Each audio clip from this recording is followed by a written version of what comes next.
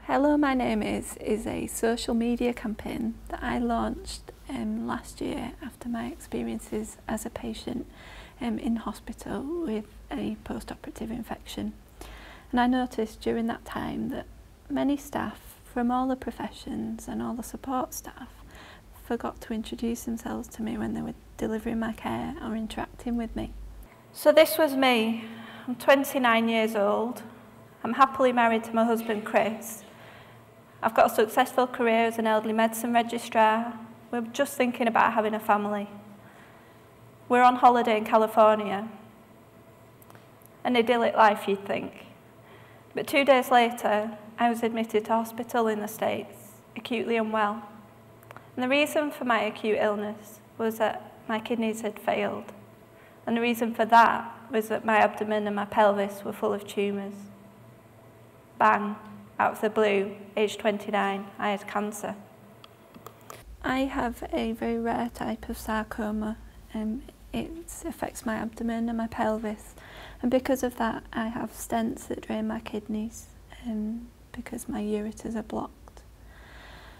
And as part of that condition, the stents have to be replaced every so often. So in August last year I had an operation to replace those stents, which went very well, but unfortunately 36 hours after I got out of hospital I was readmitted with a serious post-operative infection.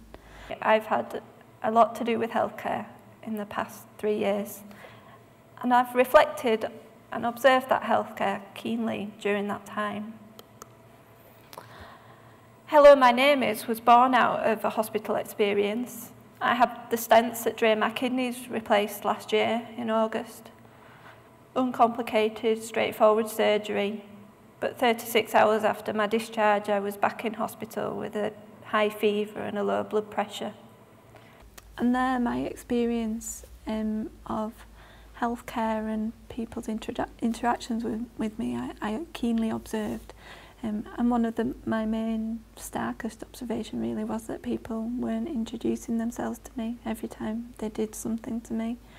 It went right through the healthcare professions, from doctors, nurses, healthcare assistants, housekeepers, everybody on the ward really.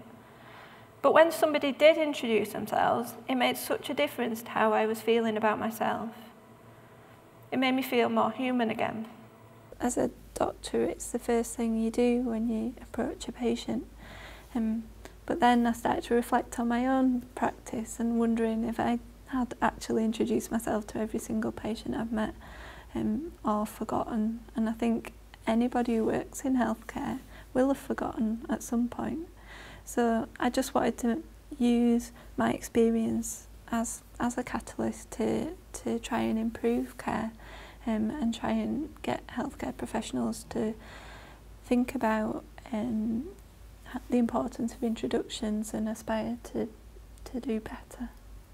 The response to the campaign has been phenomenal. It's gone across the healthcare sectors, it's gone across the professions.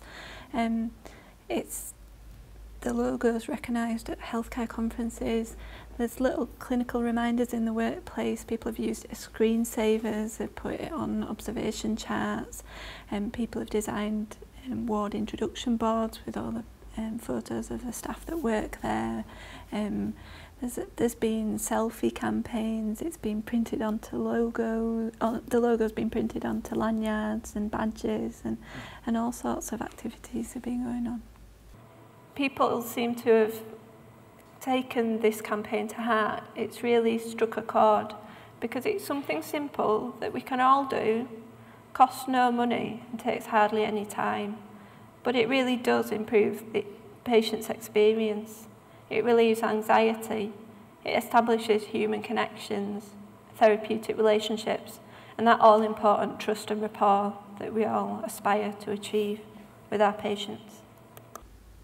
I think the biggest surprise is that it really is such a tiny campaign and how it struck such a big chord with everyone in healthcare.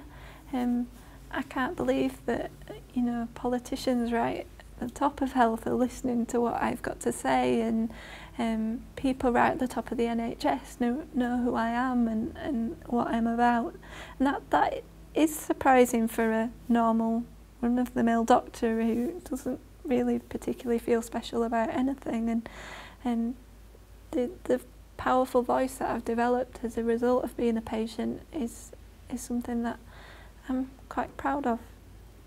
I've just been doing a session with the students as part of healthcare in Wales, and they are a very enthusiastic bunch of young people who are the future of our healthcare. And I think if we get the simple things right for them now in their careers, that's going to bode well for the future of healthcare, really. They need to recognise the importance of things like introductions, the importance of person-centred care and what that actually means now in their careers, so that they take it forwards with them. My time is precious. I have a very limited prognosis. I probably only have months to live, although it's difficult to determine that. So I am very passionate about changing things now, so if I'm invited to come and do something, then I'll come and do it.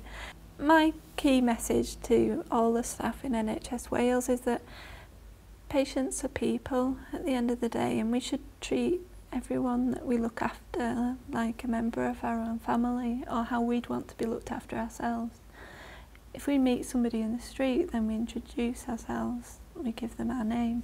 So that should happen in healthcare as well. And I fully believe that if you do the simple things right, then the more complicated things just follow on naturally. So get your introductions and first impressions right, and you'll be half the way to getting the rest of healthcare right.